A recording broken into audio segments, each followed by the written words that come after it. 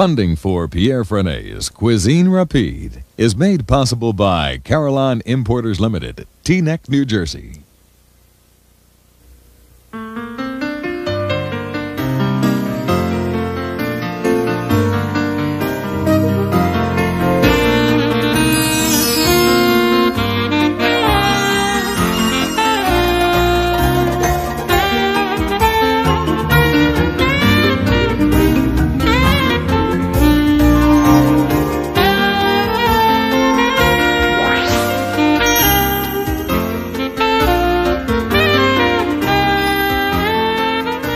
Today, bistro-style cooking. Welcome to my kitchen. I'm Pierre Franey. This is Cuisine Rapide. Today, I'm going to cook bistro food. Everybody talk about bistro. Bistro, they've been around for many, many years, and suddenly they come back to life, you know. Bistro food, this is food that I like to do, and I enjoy doing it, and I'm sure you're going to enjoy it, do it yourself. So, my first recipe is going to be asperges et jambon mornay, which is asparagus tips with ham and cheese sauce. So what do we need? We need 24 asparagus, which I have right here. They weigh about 2 pounds. 24 slices of ham. This is very good ham. Make sure when you buy it, it's not tell the guy who slices it not to slice it too thin. To begin, I have to peel the asparagus. So, I have the asparagus, you know, a lot of people, they don't peel asparagus. I peel them. There's a reason for that. First of all, you could eat almost the whole asparagus, and the color comes out very nicely, and sometimes the skin is very tough. But what I'm going to do now, I'm going to cook the asparagus. I got some boiling water right here. I put a little pinch of salt to it, and we're going to cook that very quickly, about a minute. We don't want to overcook them because they're going to cook some more. All right, the asparagus I'm cooking, I'm going to make the sauce. What I need here, I have 3 tablespoons of butter. I'm going to add 3 tablespoons of flour. You know, lately I'm using, it's not something new, but I'm using 1 dry flour. 1 dry flour. Sometimes I call it in my recipe instant flour in the New York Times. But 1 dry flour makes it it's easy to bind, and it makes the sauce very, very light. Cook that very quickly like this. We bind it. We have to cook the flour and the butter together. Otherwise it gives not a very good taste to it. It tastes like paste, you know. All right, now, see this bubbling a little bit here? That's the time to add the milk. Okay, we bind this little bit of salt. See, it binds very quickly. Some white pepper, a little bit of this, fresh nutmeg. I like the flavor, not, the wrong side. A little bit of it, about a 1/8 teaspoon. It's boiling too fast. A little bit of cayenne pepper. All right, see, it's cooked. It's got to boil. It's got to simmer for a while. And then, to this, I'm going to add 1 yolk of egg. That's the way I do my yolk. Easy. We're going to bind this very quickly. I'm going to add the Gruyere. So now I bind the Gruyere right here, and the sauce is done. All right. Now my asparagus are cooked. And I'm going to drain this right here very carefully. We don't want to break the tip of the asparagus. Then, with this dish, I'm going to make something that I like very much. You know, we're talking about bistro food, so I'm going to make something that I like. It's straw potatoes, pomme pie in French. It's very typical in the bistro, you know. So I'm going to make sure the fat is right. It's not hot enough. But meanwhile, got some asparagus already done here. We need about 24. So what we do, we take a one slice asparagus like this. Very simple. We take one slice of ham. I want to see what's going on here. The fat has got to be at the right temperature, which it is now. Put the asparagus right here, and you roll it in. You know, I do that sometimes too. You should try it. You could use, I use endive. I cook the endive, and I roll that around. It's not bad at all, you know. All right, now we taste this. Good. It's got to be seasoned right. So, we put the sauce right over like this.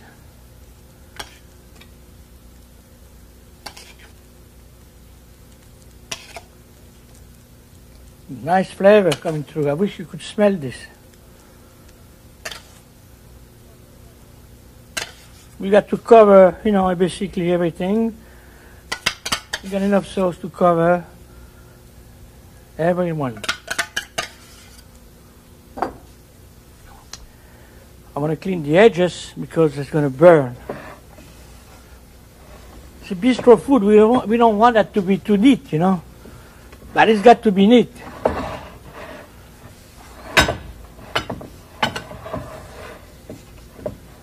Okay, I got the Parmesan cheese, which I'm going to put on top. Spread it out evenly.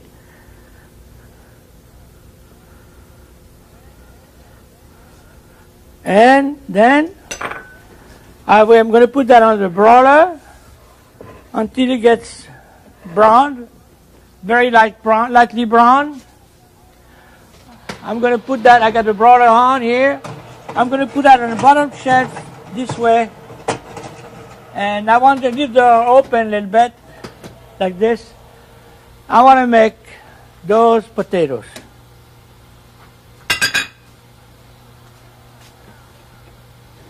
All right, now, to make the potatoes, of course, you got to slice the potatoes. I have a gadget here. It's called a mandolin.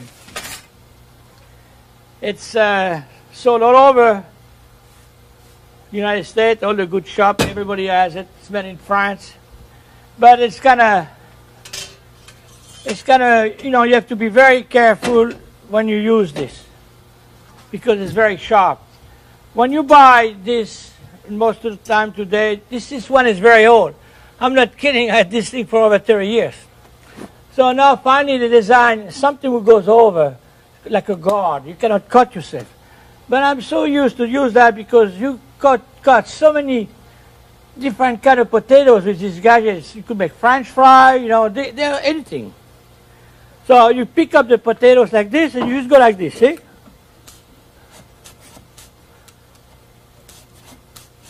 You shred it, see? Makes a long strip like this, see? You have to take your time, make sure not to cut your fingers, you know. I'm so used to it, I used to do it very fast, but I want to go slowly like this. Okay. Now, those potatoes, they have to be washed in clean water, but 2 times, and then you have to dry them, and you dry them, you make sure, you know, they're in a towel, because if you put that in hot fat, you got a bombshell in there, you know. So, and when you use a deep fryer, make sure you put the oil only 1/3 of the height of the pot you're going to use. So this is about, yes, it's about 330 degrees. Now, as a safety thing, precaution, you use it's called an araignée in French, you know, Spider-Man. You put if you use that, if you don't use a basket, you put the spider right in there. You put few potatoes at a time. You see, because it's going to bubble, right? And the moisture is going to be released, so you have to be careful. So if you see the bubble coming up, you go like this, see? You lift it up right away. So you have to be very careful, but I'm going to show you how to do it, see? See, it takes a while, but it's fun to do, you know? Okay, now I want to check my... I think I'm going to move it up a little bit. See, it's bubbling nicely, but I want to finish them up on top. I'll go back to this here. See, and they change color very quickly. When they start to change color, you have to stay with it, because you're going to see them right in front of your eyes getting darker. They're getting there. See, that's done. Very good. Maybe a little bit of salt. Look at that. Beautiful. And they're crunchy, they're crisp. Let's not fool around with this. All right. Okay. Okay, look. See, it's nice and bubbling. Look at that. Beautiful. All right. I'm going to try to make one serving. About 4 asparagus per person. Put right in there, like this.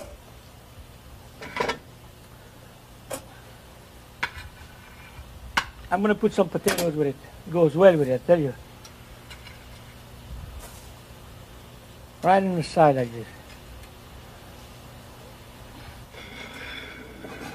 Whoop! It's hot, believe me. All right, I'm going to test this. Just the tip of one. No, on the back.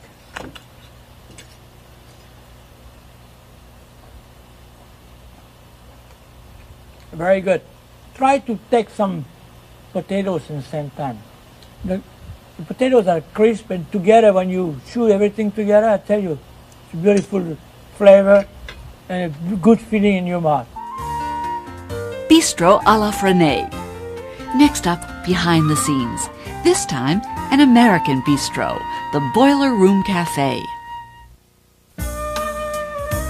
In the foothills of the Berkshire Mountains in western Massachusetts, in a creaky old building that once manufactured horse and buggy whips, is a restaurant called the Boiler Room.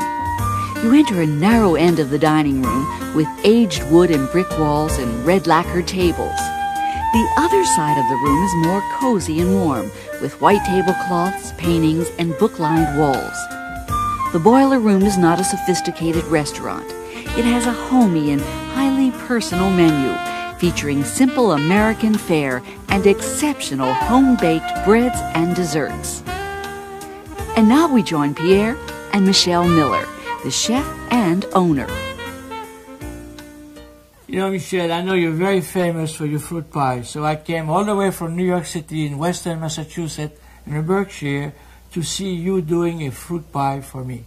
So what kind of pie are you going to do? Well, welcome to the Boiler Room. I'm glad you came all this way. And we've been waiting all winter for the rhubarb to come up, and here it is. I see you got beautiful rhubarb here. Freshly cut from Taft Farms. So what else are you going to do with it? Well, I thought today we'd use some canned sour pitted cherries. Sometimes you use fresh cherry when you get them in season? Yep, and then we pit them ourselves. And to make the filling, we'll use 5 tablespoons of flour. What, are you going to mix that in here? Mm-hmm. Flour. Did you ever use cornstarch? Um, or arrowroot? Could you do that? I've never used arrowroot. I've used cornstarch to make the plum crumb pie. I see. But flour is just as good, right? Have I put 5 or 6 in there? I put 6 now. Well, we better take one out then. Yes. And we're going to put in a 1.25 cups of sugar. If you use only cherry, you put less sugar? Yeah, if I was doing all cherry pie, I would use 3/4 cup of sugar with 3 tablespoons. So you can figure about a 1/4 cup of sugar per tablespoon of flour. So the sugar change with according to the fruit you're using. Well, rhubarb is tart, especially, so. You put a little more, yes. So we'll blend this together. And you can use a spoon if you want. This is for one pie. This is for one pie, and a pinch of salt. And then I'll put part of the filling in the bottom. Mm-hmm. And you put that evenly in the bottom. Mm-hmm. And if you really haven't had enough butter in the crust, I suppose we could put some butter on top of the fruit, too. I see, but you have But I'm butter. not going to do that, because I have enough butter. And I'll put a little bit. And then we'll put our cherries on top. You have about 2 cups. Mm-hmm. You have a little more than 2 cups here, no? Yes. No juice. No juice. We've theoretically drained these cherries very much because, as you know, rhubarb gives off a lot of water.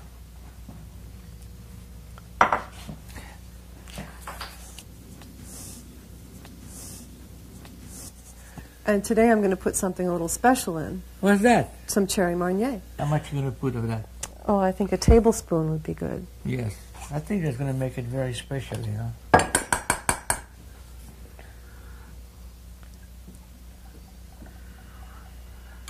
So you're going to put what? 2 tablespoons? I thought 1 tablespoon would be Right, enough. 1 Would you like me to put another tablespoon in? I don't know. You're making the pie. I don't Let's know. try another tablespoon in. Yeah, you know, it won't hurt, I'm sure. All right. There we go. Okay. We shall see. So this pie has been cooled now. Yes, and it's ready to cut. So I can't wait, you know. Well, let's not. All right. It's a little juicy. How about this big? A small piece. Oh, shame on you. And it has... Okay. Oh, it smells like rhubarb and it smells like cherries. And here we go. Sometimes you have to use a serving spoon to serve the first piece. Still, very hot. okay. I like my pie warm a little bit, you know. Look at that, the nice green with the red. Yeah, it's beautiful. It's not really hot, you know, it's just lukewarm. Well, if we had waited a little bit longer, it probably would have been. Well? It's very good, you know. The combination of all those flavors together is very nice. A little more sherry again, pie. Do you think there's enough cherry liqueur in there? I think it's just beautiful. Great. Michelle? Cherry rhubarb pie from the Boiler Room Cafe. Now back to Pierre in the kitchen. My next bistro recipe is going to be monkfish in red wine sauce. This is a dish, I'm very fond of it. It's because in Burgundy, we do that dish, it's called matelote. And matelote is made the same way, but what we do, we use freshwater fish, different kind of fish, like eels, carp, and so on, pike. So I'm very, very fond of this. Now, to do this recipe, we're going to need 4 pounds of monkfish, which I have right here. This is the way you see the monkfish in a fish house or the fish shop. Most of the time, they come like this. You know, that is the skin in top. It has to be removed. This is the side of the bone, and this is the side of the skin. Monkfish is a very ugly fish. They have a skin, we have skinned out like a rabbit almost. But this is what is left. But this got to go. So what I did here, this is what I got right here. Okay? I trim it. It's ready to be cut. Now, this is the monkfish I'm going to cut. Very easy. We cut it like in half, like this. And we cut, about an inch cube like this. Okay, done. Now, to make the sauce now, I'm going to show you how to do it. We need 3 tablespoons of butter, which I have right here. I'm going to add a 1/4 cup of chopped shallots. The butter is very hot, so the pan is very hot. We don't want to burn the shallots because we're going to give some kind of bitter taste to it. And then I'm going to add a little bit of garlic, very little garlic. We stir it. We add the parsley sprig. I got the thyme, the parsley sprig. I got the bay leaf. I got everything here. And 2 cloves.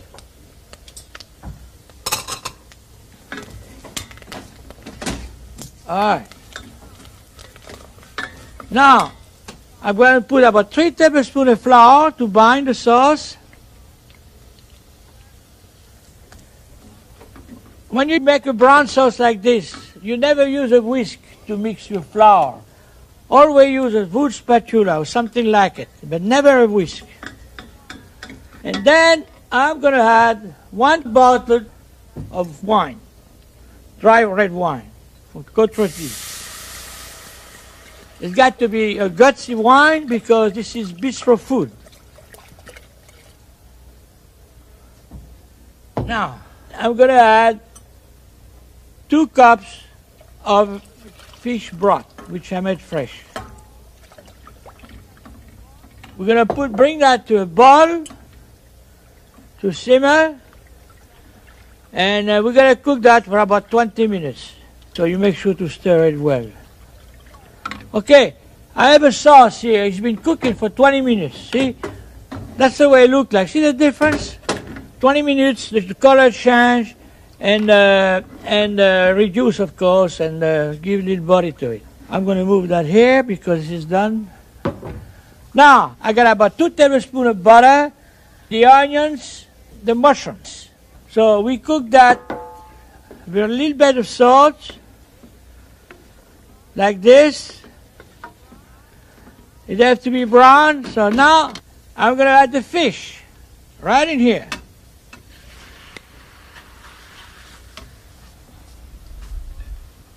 We're going to put some cognac in here. Some Marnier cognac here. I said 2 tablespoons. You could put 1, 2.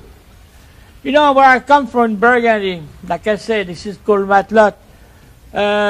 We use eau de vie. My grandfather used to make the eau de vie is kind of moonshine, but that was legal in France those days.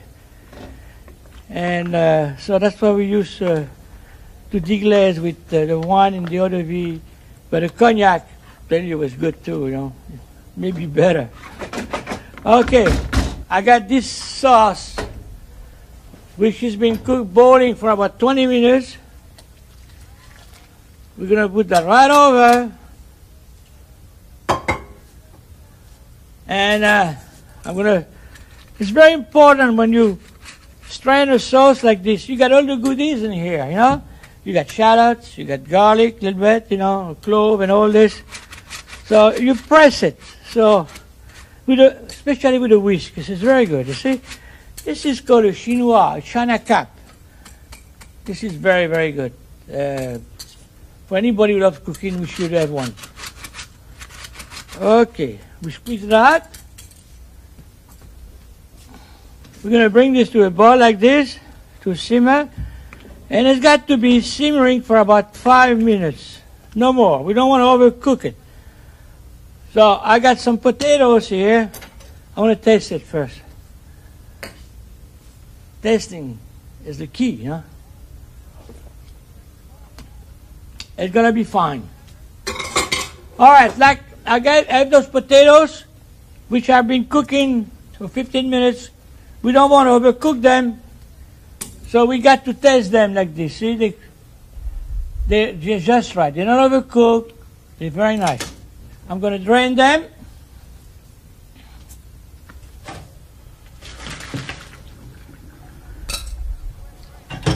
they have to be well drained. And when the fish start to simmer, we are going to put the potatoes. They start to simmer, I'm going to add the potatoes to this.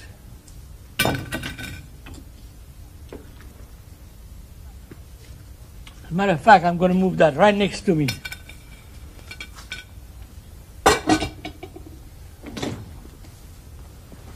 Right in here. Okay.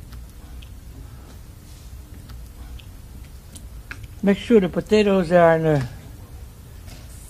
in the cook with the wine a little bit. They have to simmer with the wine. Now, this is simmering good. I'm going to double shake the seasoning.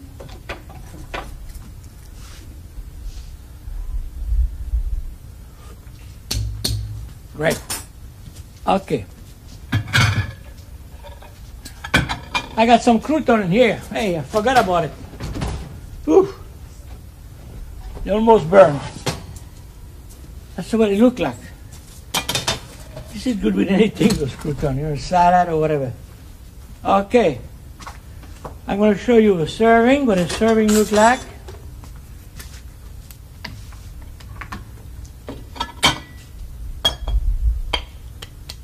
It's almost like a soup. It's a stew. Put a little more fish in here. See, the fish have to stay firm. If you want to, you could do that almost with any kind of fish, you know. But make sure to use a firm fish, tile fish, pike, you know, things like that. And believe me, it's great. So, I'm going to put some more fish right here. I'm going to dip that in a sauce like this. This is good. Put right over like this. And this is my bistro food for the day. Monkfish with red wine sauce, another basic bistro recipe from Pierre Franey's Cuisine Rapide.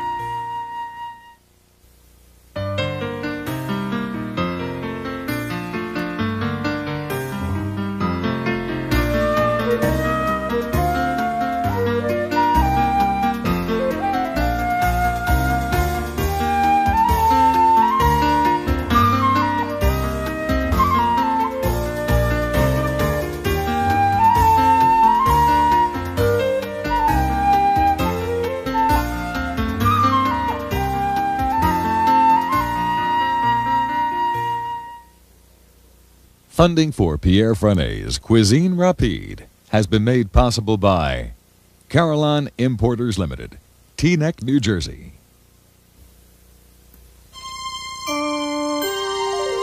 This is PBS. Pierre's quick and easy recipes from today's show, plus more than 250 others, are contained in this companion cookbook. 65 step-by-step line drawings guide you through Pierre's classic technique. To order this 384-page hardcover book, call 1-800-635-COOK. The cost is $22.50 plus $2 shipping and handling. Credit cards are accepted, or send your check to P.O. Box 37142, Omaha, Nebraska 68137.